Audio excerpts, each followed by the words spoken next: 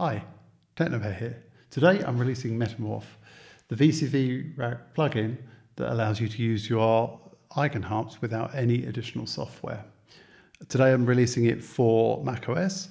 I'm releasing it directly, so you'll find a link in the description of this video on how to get it and to install it. I showed a preview previously, but you'll now see that the new release version has some lovely new panel designs, which I've been working with Ben Norland on, and all credit to him. They look fantastic now. They work very, very similar as before. There's obviously been lots of bug fixes, etc. But let's dive into it. I want to just do a very quick overview today of what we've got. So this is a very simple tutorial patch. We have my Eigenharp Pico connected with full expressive control. The way it works is simply we have the Eigenharp module here where we get outputs for the main keys.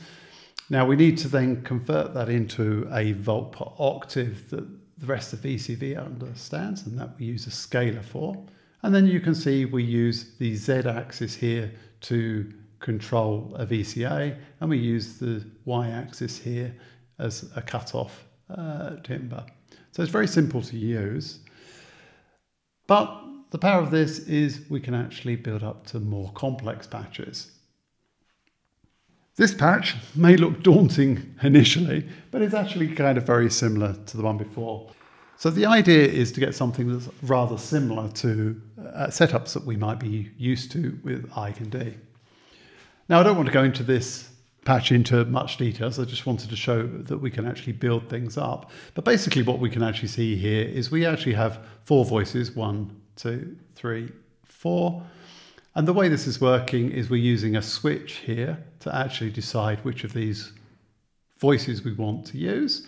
And this logic over here is actually dealing with how we switch between those voices. And finally here we've got the octaves, which are controlled by another switch. In practice, the way this actually tends to work is that I build these sections here as VCV Rack selections.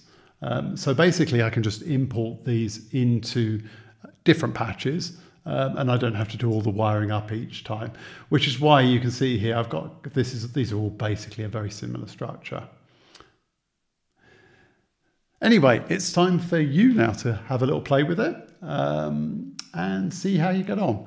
I support all of this via Poly Expression. Again, the link's in the video description.